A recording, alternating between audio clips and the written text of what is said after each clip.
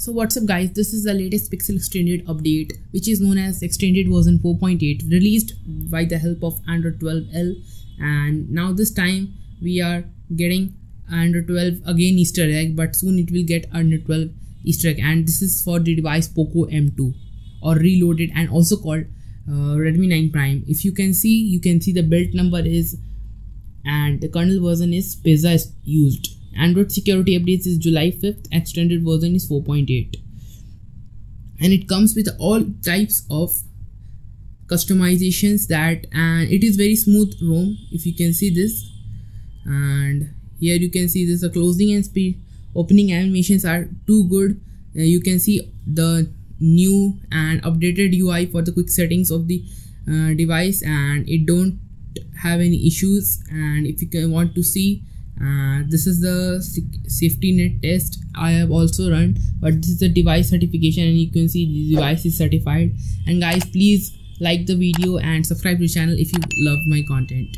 Now this is the Antutu benchmark that I have run in this device, and you can surprise that it will give less scores than UI, but the performance is good. This is a 0.5% Celsius up in temperature and 2% battery drop when I ran this test.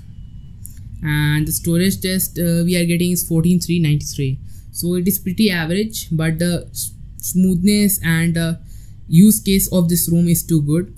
You can use AMOLED Pix wallpapers to get an awesome wallpaper apps that you want.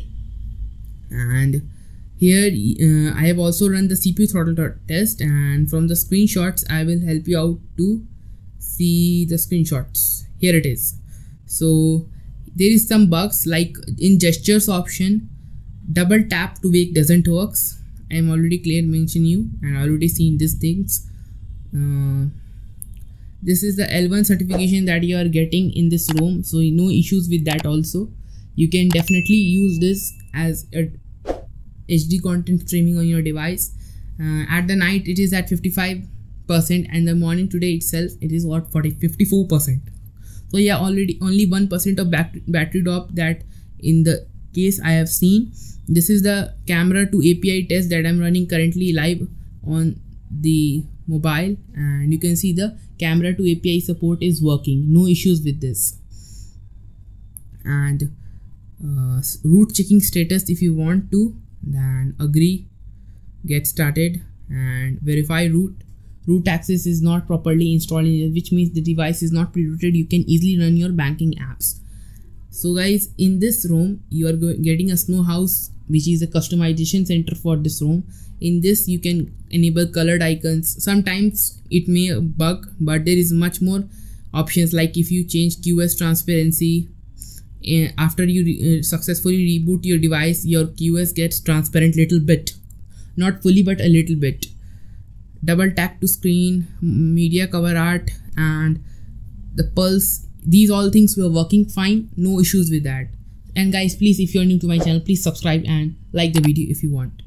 The custom colors you can use, and the monitor engine is perfectly working. Game space, you can add apps. I'm not added and check data because PUBG is banned or BGMI is banned, so I can't use that. But in the lower case, no spoofing is given in this ROM, and you can't use that to get unlimited Google Photos, unlock higher FPS in games. So yeah, if you want any of the queries, you can do check out in the comment section. You get an updater also.